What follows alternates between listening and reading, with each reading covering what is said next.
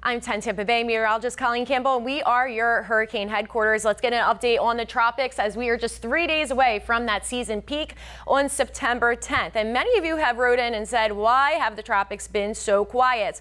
It has started to quiet down, yes, and we were forecasting a busier than normal season. But busy doesn't mean impactful.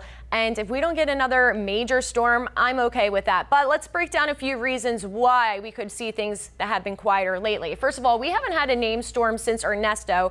Ernesto formed around August 12th. So here we are just approaching the peak of the season. And here's a couple of things that could be leading to things being quieter lately. First of all, we have wind shear that's been running higher than normal. Tropical systems are stacked systems, and they need winds that are very light to keep the motion going. But the winds have been picking up the speed in the upper levels of the atmosphere, just tearing apart these storms. Also, the tropical wave train in that main development region has been running a little bit further up to the north. So what it's doing is it's encountering cooler water as well as Saharan dust, and that's two other factors that's messing with these storms forming. Also, we have warmer air aloft, so higher up in the atmosphere we have air that's warmer, and again, these systems, although they do like that warm water and warmer air, they need some cooler air to get these storms going and continue to rise, right?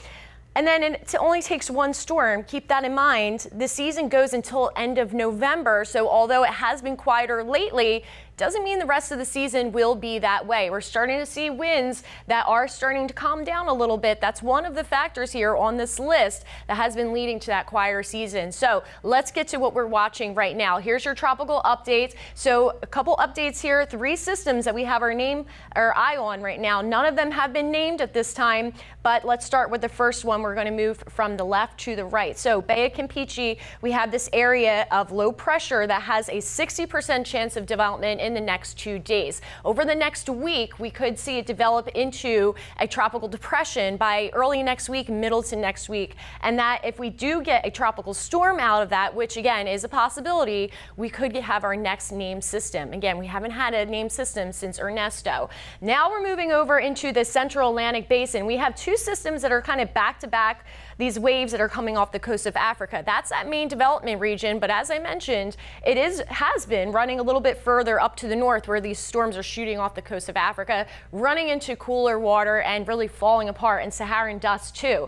So these 2 systems as of right now have a medium chance of development, 40 to 50% over the next week. This system right here, the one that's a little bit closer to me, that has a 30% chance in the next 2 days. So it's really the one that's closer to the Gulf of Mexico that we are going to watch to see if we get our next named system, which would be Francine. Now, these are areas of investigation in Invest 91L. So although it doesn't have the name of Francine, it does have the name of Invest 91L because it has just enough tropical characteristics that we can get spaghetti plots on this. And what that does is give us an idea of the general path that this is forecasted to take. So once we get this system to be named to a tropical depression, we could see it continue to climb up the coast here of the Gulf of Mexico, and eventually around Texas, Louisiana, we have to be on the lookout. But this is days out. This is a forecast. Keep that in mind. We're going to jump over to Invest 92L. That's that other system that's in the central Atlantic basin.